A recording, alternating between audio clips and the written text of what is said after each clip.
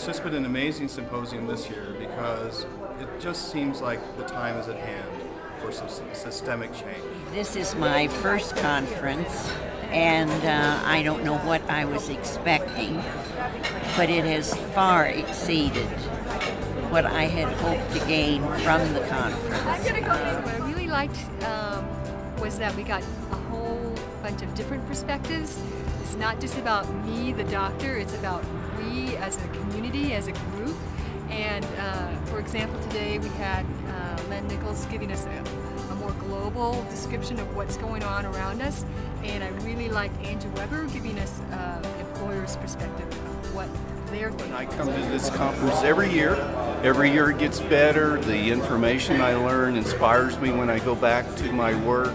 The networking with other people was just great, and I can't say enough about what the Colorado Health Foundation does in putting this together. This is my first attendance to the Colorado Health Symposium, and the level of speakers and the information shared was phenomenal. A Wyoming legislator encouraged me to attend, and he was correct in that region. So it was an excellent conference. Enjoyed it very much. My favorite part of this conference was the Oxford-style debate.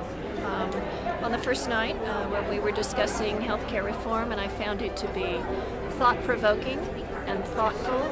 I appreciated the level of knowledge of the speakers and their ability to point out high-level discussion, but high-level useful discussion.